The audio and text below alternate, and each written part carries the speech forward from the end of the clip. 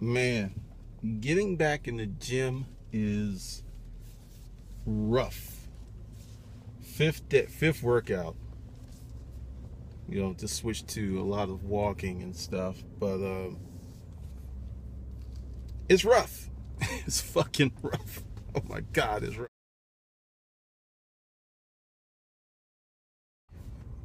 Well, today's story is a little kinky, a little salacious.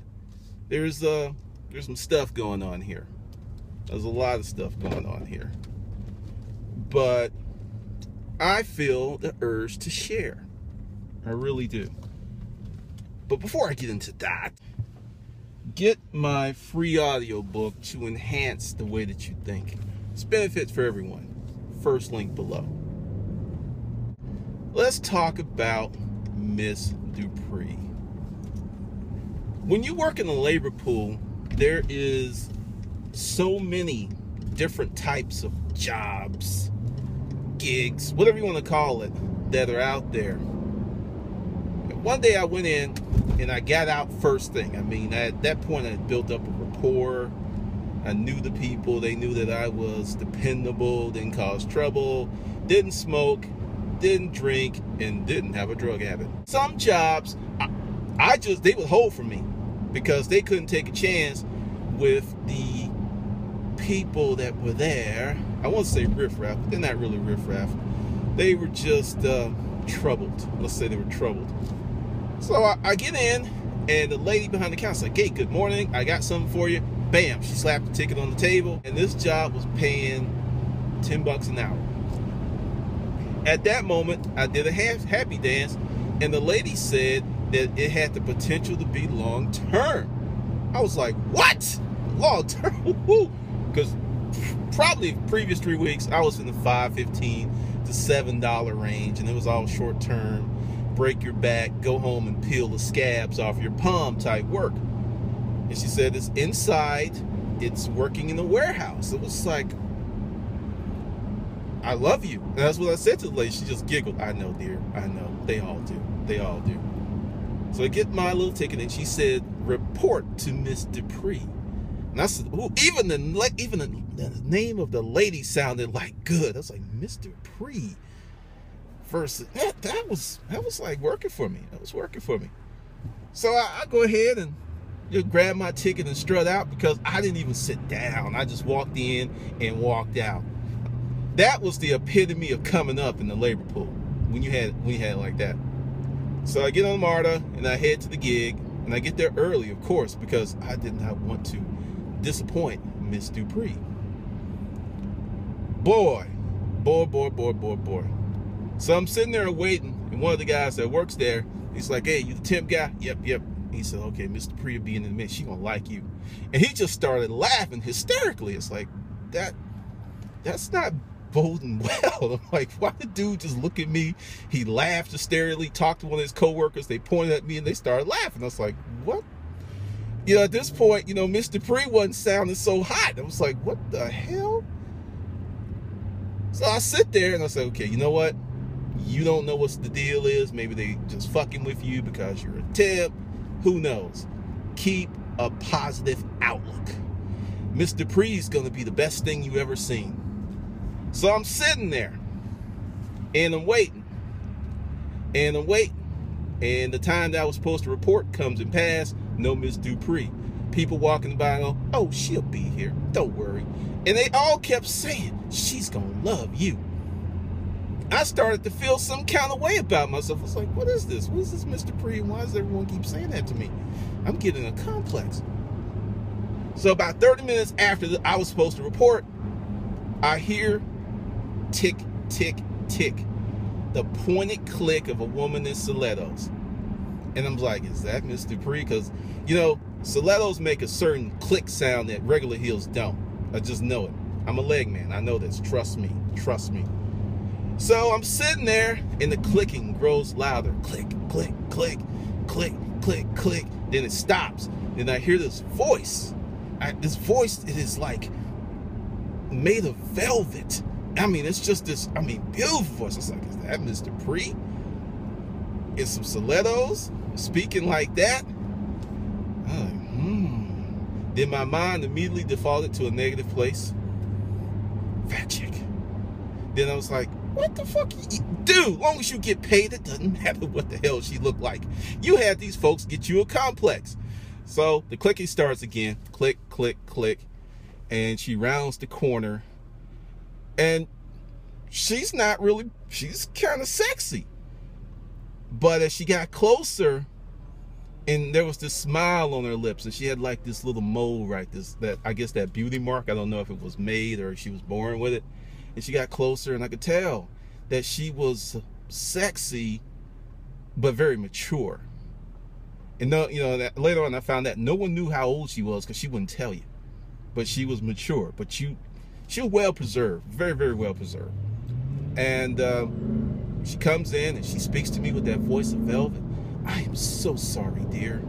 You're on time. You'll be paid for your time. We believe in remuneration here. Follow me. So click, click. I'm following her. Like I said, I was like, okay, she's cool. She's nice. I'm getting paid for sitting on my ass. That is working for the kid. So she takes me in her office. She said, ask me for my sheet. I give her my sheet. And she goes ahead and puts like a start time that's an hour early. So she gives me an hour for just waiting. I was like, Mr. Dupree, why, thank you. And she's like, don't disappoint me, son. And at that point, that voice changed. That voice changed. It was like, that's not the same. Does she have an inside and an outside voice? Because that's not the same voice I heard when she came in. And I was like, cleared it up. I was like, she gave you an hour, dude. She's cool. She's cool. She's cool. So she takes me to the back and she gives me a list of instructions, and she says very pointedly, do I need to write this down? Do I have to write this down for you, dear? Or do you understand what I am telling you to do? And I said, Mr. Dupree, I understand, but as a safeguard for our budding relationship, and I actually said that because I felt, for some reason, I felt I could take that kind of license. I would prefer that you write it down so there'll be no mistakes. And she says, I like how you think. So she writes it down, tells me, and everything. And the work is like easy peasy breezy. I came up with a system. I was knocking stuff out. I went ahead and did twice as much as what she wanted done because they had a flaw. And this is one of those things where I learned how to organize a warehouse. It's amazing how things that you do early in life come back to help you. And she comes back about 4 hours later to check my progress. And she says, oh my. Oh my. Then she comes up and she does something highly inappropriate. Highly. She comes up and she hugs me. Oh dear, this is wonderful. And the hug wasn't the inappropriate part. I'm a hugger. Doesn't bother me. But it was not just a hug. It was a lingering lift, left me coated in some kind of French perfume, rub up, feel me down, arm still draped around my shoulders while we discuss the things that I'm supposed to do in the warehouse. I started feeling uncomfortable. I started feeling very, very uncomfortable, like a fish in a bowl that was about to be consumed for dinner. And then she lets me go, and I was like, okay, maybe she's just overly touchy-feely. Once again, she gave you an hour, she's giving you praise, and she's, then the velvet voice comes back. Oh dear, this will do. This is what we need. This is what we need. I like this. I like this. Very good. Very good. You're not disappointing me. I just couldn't take being disappointed again today. It's just started off so wrong. This is where I fucked up. I think if I had not said these words, oh, Mr. Dupree, what happened? She proceeded to sit down, cross her legs, and the whole time she's like, sit, and there's a chair next to her. I sit, and her hand is on my knee. And she proceeds to tell me about the disappointing children that she has. I work so hard, I provide for them, and they're just disappointments. And I was like, well, these things happen, Mr. Dupree. And that's where I fell into the rabbit hole. Nothing else weird or inappropriate happened that day, but I had a feeling. that was not going to be the last time that inappropriate actions would happen. So I go in the next day. I got a new list. I'm doing stuff. I'm like dictating policy. And every day, Mr. Dupree's giving me an hour to 2 hours extra. I'm like, wow, this is really cool. So 3 days go by, because it's a long-term time. She said, we have a lot of stuff to do. We were wondering if we're going to make this full-time position. You know, I'll just tell you, you know, the word is out that you are the man. And then she just spun around on her heels and walked out. And I was like, I was feeling kind of elated, and I was feeling a sense of dread in the pit of my stomach, because there was something up with this chick. But she didn't do anything appropriate for about 5 days, 6 days, always an hour, hour and a half. And like when she was pleased, it was 2 hours. So I was just like, what can I do to please Mr. Dupree? What can I do? Because I mean, I was working 8 to 10 hours for real, with an hour or two on top of that. I mean, cake, cake, cake. I was loving it. It was like, you know, as we say in the labor pool, clean, inside, air conditioning, breaks, lunch. This was like labor pool fucking gold. So I'm like, I'm not messing this up. Okay, if she wants to touch me, fuck it, I'll be her whore. And because I was getting comfortable.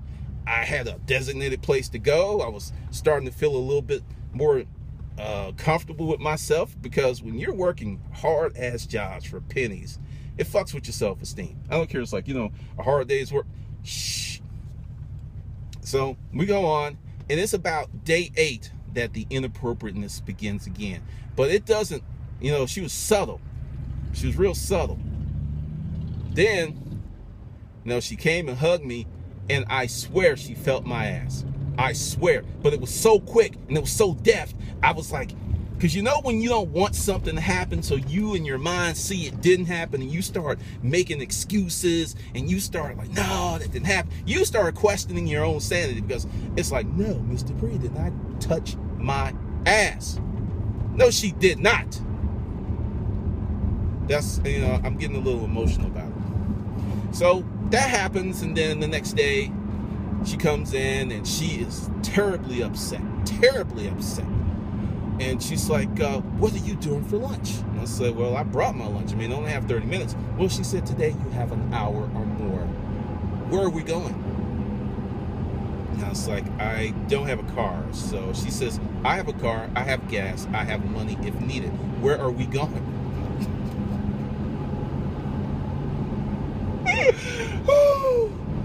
Oh, Lord. At that point, I knew I was in trouble. I knew I was in trouble, because I couldn't say no, and I couldn't weasel out of it, because I began to understand what the folks were saying about why I must have been Mr. Dupree's type. You know, some people have a type, and whatever it was, I was it. And at the time, I was 6, you know, well, I guess I'm still 6'1", about 225 and extremely buff. Because I, you know, living in a boarding house, I just worked out all the time, worked out. So I was really like tip-top shape. And I said, well, we could go to Mary Mac's tea room. And she puts her hands together and she says, I love that place. And then she grabs my chin and does that. And then caresses my cheek. I am scared. I am a scared little bitch, because I've got not one problem, I have 2 problems. Number 1, I need this job, because luxury once tasted become necessities. I wasn't ready to I was like, no, I can't fuck this up and go back. I mean, you know, I'm making $100, $120 a day consistently, 100, 120, 130, and I'm just, you know, I'll start like lowering my standards and just whoring myself out. I'm like, if she touches my ass, fuck it, she can touch my ass. I need this job. I mean, it's the epitome of sexual harassment. I knew what was going on, but I'm some chump from the labor pool, and this is Mr. Dupree. So we go to lunch, nice lunch, everything's cool. We go back, and then she gets in the car on the passenger side. And as I get in, she has the keys dangling, and she's like, you drive back. you do have a license. It's not suspended. You don't have any warrants or anything. The last guy we had from labor pool, he had a messed up life. He had warrants. The police actually came and arrested him. That's why you're here. I said, no, Mr. Dupree, I don't have any warrants. Oh, great. Awesome. And that hand is on my thigh the whole time that we go back. So I'm sitting there questioning what I'm going to do because, like I said, I don't want to leave this job because it's cush, it's cake.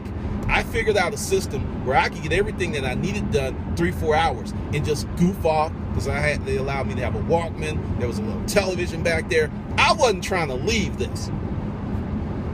Trust me when I say the job I had before this is probably the reason that my intestinal fortitude was not where it needed to be, because I put up with this. Go back, she goes to her office meeting, she's gone. And then the next week she's got to go out of town for a regional meeting, and it's just like I'm doing my work. She calls, and one of the managers would come in periodically to check on me, and he was just like, Mr. Dupree just loves you. And he giggled like a girl. It's like, what? I was like, I've been here for a minute. His name was Roger. Roger, come here. Roger. Okay, what is the deal with Miss Dupree? Every time y'all look at me and mention her name, y'all either laugh hysterically, start giggling, or something. And he said, okay, all right, I'll tell you. Because, you pretty much figured it out that she likes you. Yeah, I've kind of figured that out. And the thing is, not the last guy. He wasn't really her type. She didn't mess with him. But it was put out that someone came into the office and Mr. Dupree was fucking one of the temps in her office. And I was just like, no. No, she wasn't. I didn't want to see that in my mind because Mr. Dupree, she was mature. And he's like, and she has a type, and you're her type, and and it's just a matter of time before she makes a move on you if she hasn't already. Now, so she really hasn't made a move. She's just been inappropriate. He said, "Oh, it's coming," and I was like, question. Since Mr. Dupree is known to do these type of things, and her brother owns the company. She ain't going nowhere. But you might. I was like, damn. I'm fucked if I don't fuck. What do I do? What do I do? What do I do? Because the job, like I said, was cush. It was cush. I wasn't trying to leave. And it was just, I was like, man. So I started applying at, regular temp agencies and everything because I knew that was going to be a problem because, like I said, Miss Dupree, she was nice, she was lovely, she was sexy, but she didn't make my junk wiggle. All the time she touched me, there was no, no, it was more like, Miss Dupree, could you stop that shit? I mean, seriously, it's just, it would have been a fail. It would have been a fail, and I would have got fired. So, damn, I can't do this. I just can't do this because she didn't turn me on at all. She was nice, very pleasant to look at, lovely woman. I mean, definitely, but no, I couldn't do it. I just kept looking at her like she was like my mother or something. So she comes back and it intensifies. I mean, she's doing stuff, hugging me, kissing me on the cheek, and I'm just like, I know y'all are going, hey, you could have recorded it and sued for sexual harassment. Okay, this was in the 90s. Camera phones and shit were not ubiquitous. Nobody was going to rat her out since everybody was giggling. It was me against Miss Dupree. You do the math. You know how that was going to turn out. So I had to think. So I'm at this temp agency one evening after I get off work, and there's this little cutie, and some just told me she had power. I don't know what it was, but I could feel it. I don't know if it was the way she walked or just a strut, but she had power. And I said, look, you and I are going out tonight. And she said, we are? I said, yes, we are. I don't have a car, but I pulled out, I had like $500 on me cash. Because like I said, I was making money. I was like, but I got cash. We going out, you and me. We're going to have a nice dinner. And we're going to talk. And she just started smiling. She said, I haven't been on a date in a year. Of course we're going out, sure. By the way, what is your name? And I started doing a Miss Dupree on this other girl, who I will not remember her name. I will not say her name because we're still friends. And I got myself a better gig, and I was able to lead Miss Dupree. See, I know you were thinking like, oh, he fucked Miss Dupree. No, I didn't. I resigned. Because I don't know what I would have done just to be unvarnished. Just, I don't know. Maybe I would have like imagined like a genie or something and made my dick hard. I don't know. But I didn't want to be in that position. But it really illuminated to me how vulnerable you are in life when you have no power. I mean, I could have been, I mean, look, keep it real. I could have been muffin diving on grandma. I was like that close. It's that close. I mean, just the horror of all that. I don't know. I don't want to know. But that is,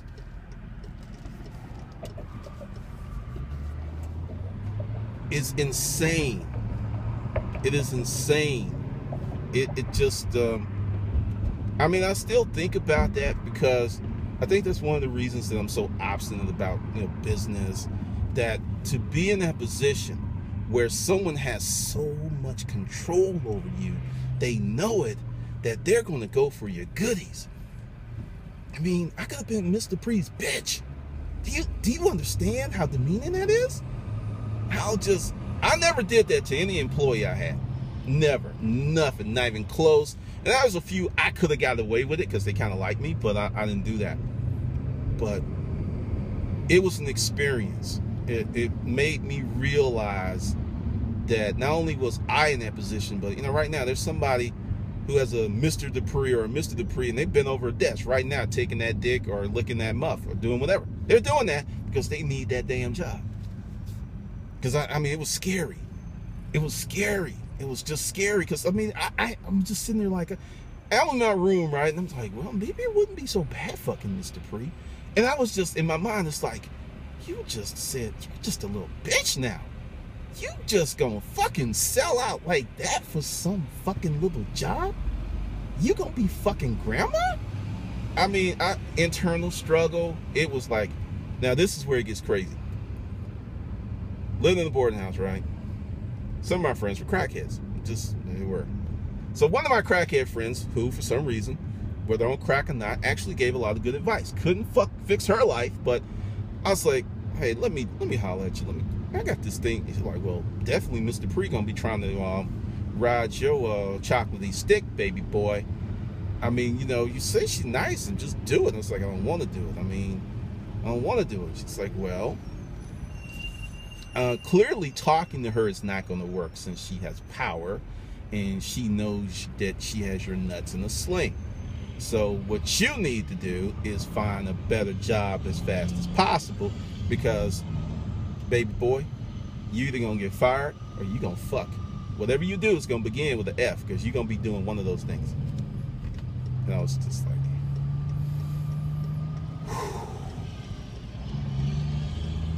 the truth is the truth. And that was where we were heading. But I did not fuck Miss Dupree. When I told the temp agency I wasn't going back, it's just like, she called me. She somehow got my number to the boarding house, because she had to put down a fucking number at the labor pool. And I guess Miss Dupree had pulled there too. And she's like, where are you? We need you. You are an asset to this organization. What's going on? And I said, Miss Dupree, I want to thank you for the opportunity to become a better man. You really helped me out. But some things have happened, and I have to be closer to this part of town for family reasons. But I miss you. And she said, well, since we don't work together, maybe you can come over for dinner. I was like, Mr. Dupree, I have too much respect for you. And this is when I learned that saying certain things were just the best way to go, because I totally bitched out on this. And I was like, I just had fantasies about you, and I had dreams. And it's just, you're just too good of a woman for me.